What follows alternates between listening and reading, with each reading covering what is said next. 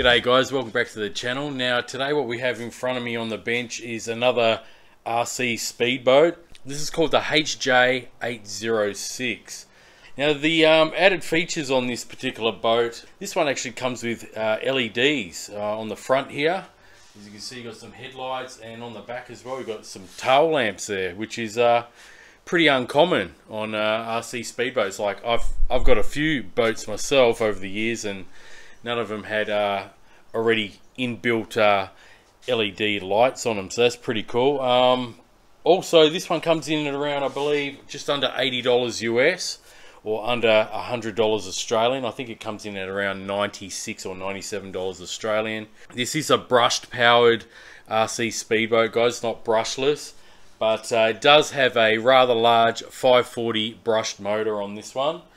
And they're claiming on the box here 200 meters of range. So yeah, usually boats like this, they usually stayed around 100 to 150 meters of range. So yeah, this one actually says 200 meters of range here.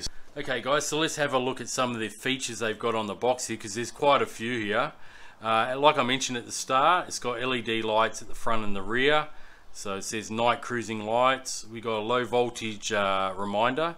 So basically what that is that this boat has a two-way communication system or telemetry with the actual transmitter. So once it gets low on battery, it will sound an alarm to tell you to bring it into shore, so you don't get it stuck out in the middle of the lake or the pond. Alright, we've got 35 km/h top speed rating.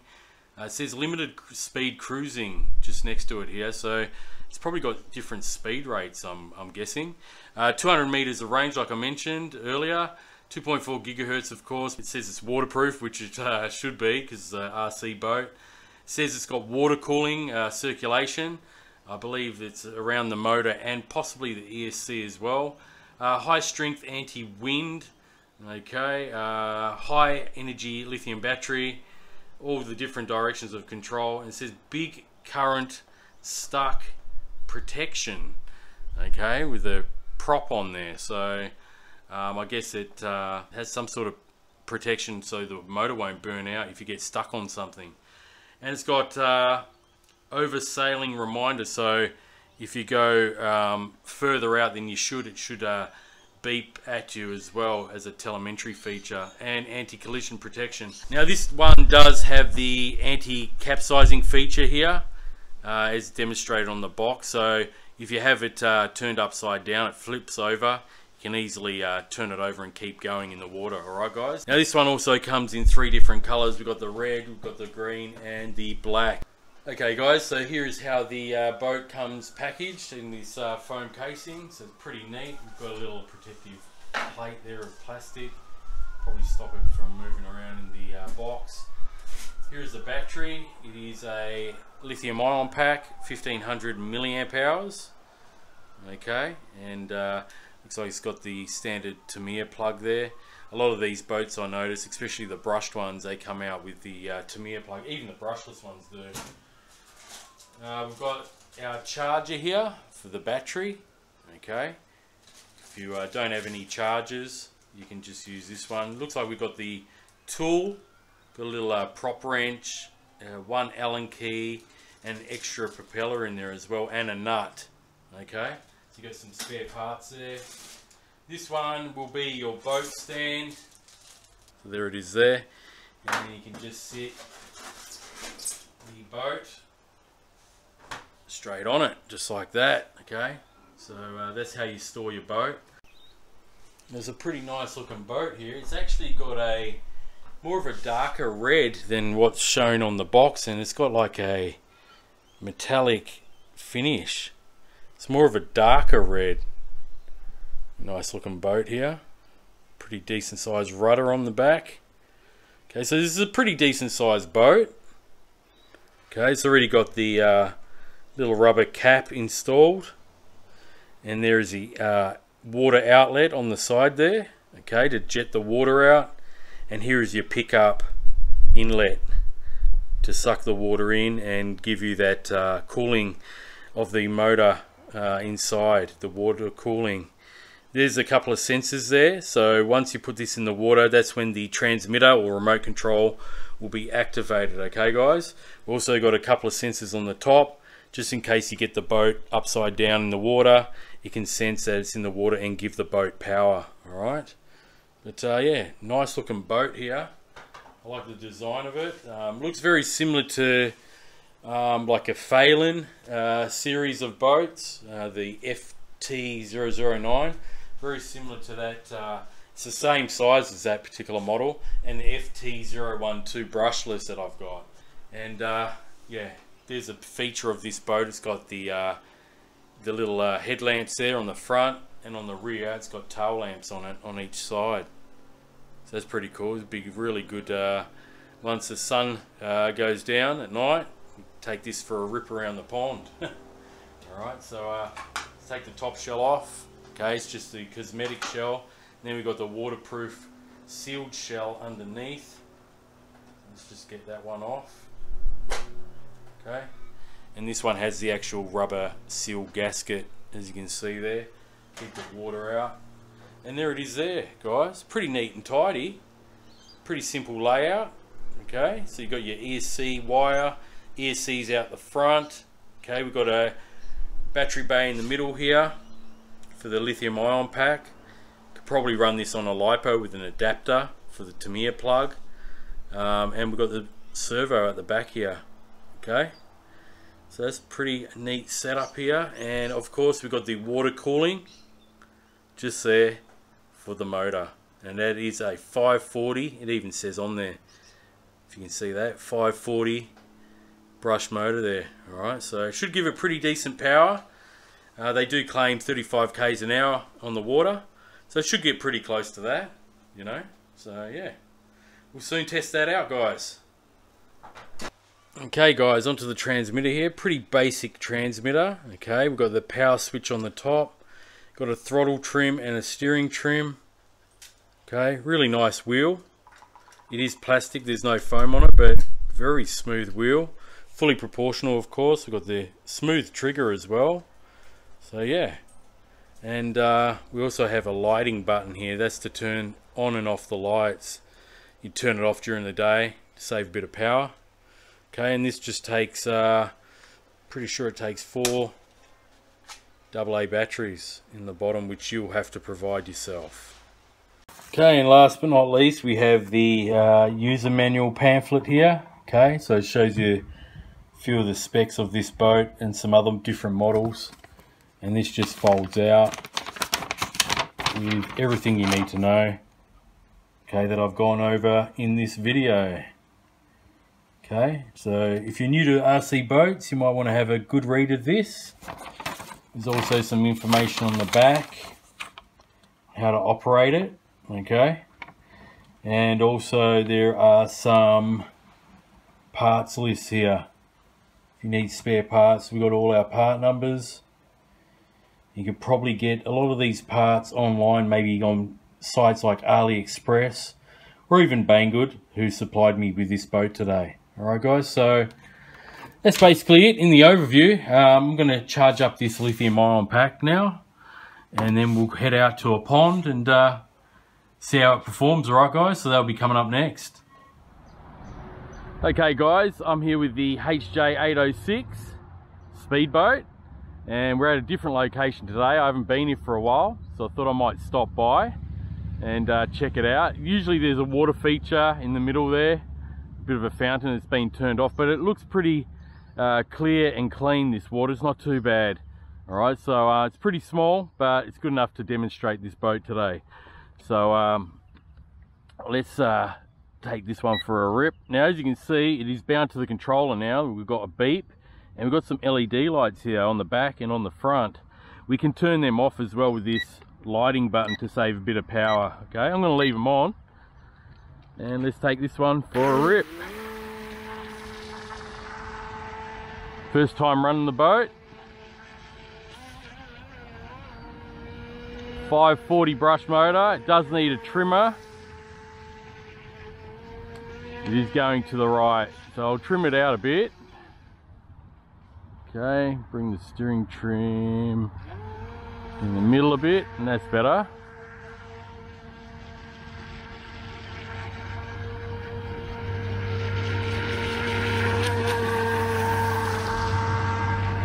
And I can see the lights. It is daytime obviously, so it's not going to be as bright as during the night, but I can see those tail lights are on. Be really good to drive this one at night down to the local pond or lake. Those lights will really show up.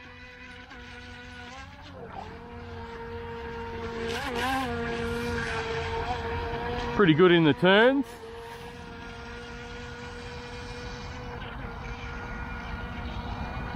Now this boat is meant to have a 200-metre range. It's pretty impressive. Not many boats that I've ever had claim 200 metres range. Usually they're around 100 to 150 at the most.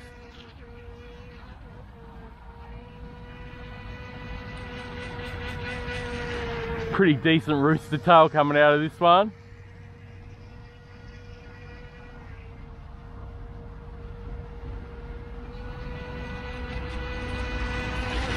Not bad speed as well. It is brushed, it's not brushless. It does have a large motor. And we're supposed to get around 7 to 8 minutes, I think, on this battery. I'm filming this on a separate day from my unboxing overview on the bench. A couple of days after.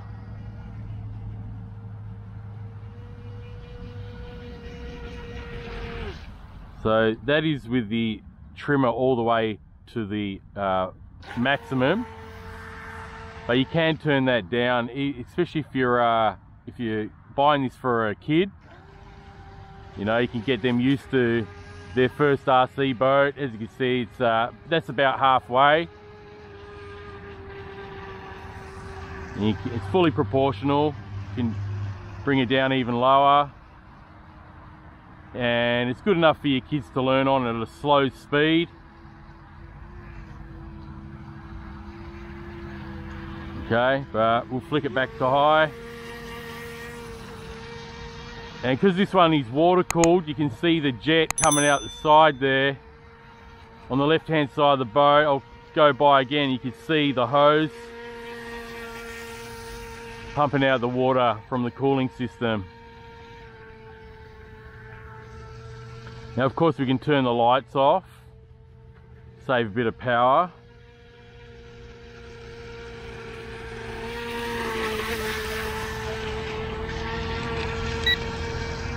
Might do that actually.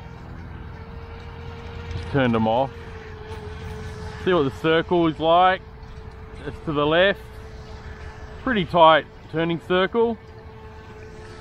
And I'll flick over to the right now. Yeah, not bad.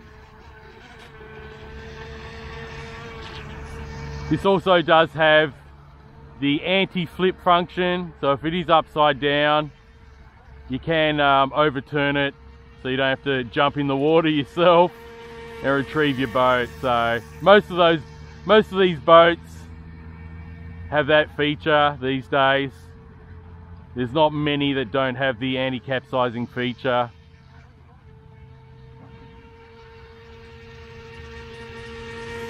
I might demonstrate that for you guys by purposely, I'll just bring it in. Okay, as you can see, I've got the lights turned off. So what happens if you've got it upside down, okay, all you do is throttle back, forward, and you're good to go. So just like I mentioned, you just throttle back in reverse and then forward, and you can see it just immediately tipped over and you get going again. It comes in especially handy if it happens in the middle of a lake or pond. You'll be able to bring it back. These ducks are sussing out the boat here.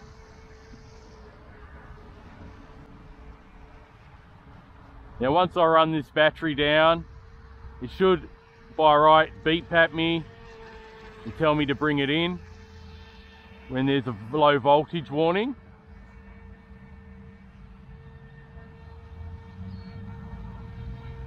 So this turned out to be a pretty decent location to run this boat. It's not overly fast, as you can see. Runs off the lithium ion pack. LiPo, of course, is going to give it a bit more pep, a bit more go. You just need a Tamiya to Dean's plug converter or Tamiya to XT60. If you run XT60 batteries, and I'm sure, especially with a high discharge rate, this boat will get up and go a fair bit faster.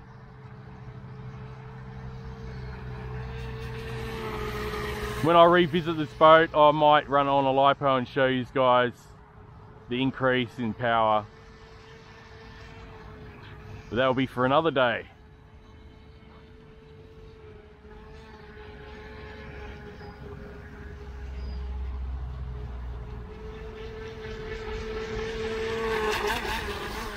We're getting some pretty decent run time. This is the same size boat as a FT09 from Phelan and the W All Toys 912. Featured on the channel a while back. Exactly the same size boat. And even the Phelan, what is it? The FT16. The one I painted yellow was green, like an army green. These are all the same size.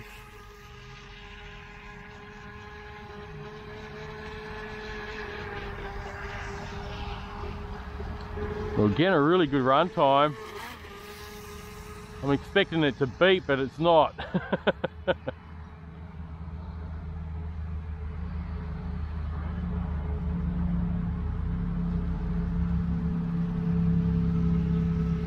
Pretty decent rooster tail coming out the back. And like I showed you on the bench, on the box, there are a couple of different colors. You got a fluoro lime green color. That would have been a pretty decent one to get. And you got a black one as well. This red one was the only one that was available, but it's a pretty nice color. It's actually a bit different than what's on the box. It just looked like a solid bright red, but this one actually has a metallic, sort of like a burgundy red finish to it. It's really nice paint on this one. So this is definitely a great boat for beginners, that's for sure. Not too sure if this comes in a 2 or 3 battery option. I only got 1 battery with this one. But the controls are super precise and very smooth, guys.